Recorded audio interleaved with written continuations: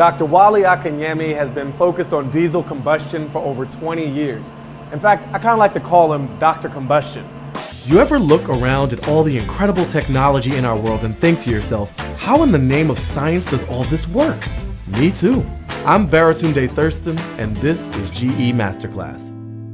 Can you break down how a locomotive diesel electric engine actually works? Just walk me through the pieces and how the power actually comes out of that. To extract the power from the fuel, generally you have to elevate some kind of a working fluid to a high level of pressure and temperature, because that's where you can extract energy efficiently from the fuel that you're trying to utilize for transportation.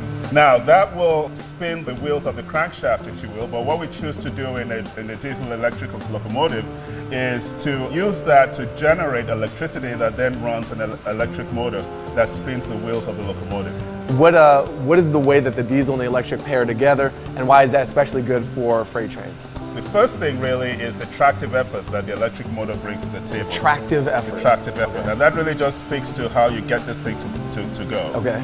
There was actually a time when the industry was going the route of electrifying the rails so that they could use electric motors, trying to retire the use of steam engines because of the advantages that electric motors bring. But as you can imagine, that creates a challenge of having to electrify all the rails that are available for our use. And so the bright idea came, well, why don't we carry our generator with us so that we don't have to rely on electrified rails when we go to these remote areas of the country. So you strap a generator onto an electric generator. It's something I like to call B.Y.O.P, like bring your own power. Yeah. That's exactly right. I just made that up. It's pretty good, right? It is very good. And what that does is it allows you to decouple the speed and the torque which you're requiring the diesel engine to operate at, because you're not linking the speed of the engine with the speed of the wheels of the locomotive. And something, if I remember from physics, speed times torque equals power. Boom! The fact that we have that separation between the speed that the engine is running at and the speed that I need the locomotive to run at just allows me more flexibility